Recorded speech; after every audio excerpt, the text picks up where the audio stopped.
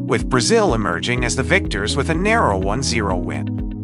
Both teams displayed strong performances throughout the game, with Brazil ultimately proving to be more clinical in front of goal. The only goal of the match came from a well-executed play by the Brazilian team, which England was unable to defend against. Despite creating several opportunities, England was unable to find the back of the net and equalize the score. The match highlighted the skill and competitiveness of both teams, with Brazil's defensive strategy proving to be effective against England's attacking plays. Overall, Brazil's victory was well-deserved, showcasing their ability to capitalize on scoring opportunities and maintain a solid defensive line. It served as a valuable learning experience for both teams, providing insights into areas for improvement and strategies for future matches.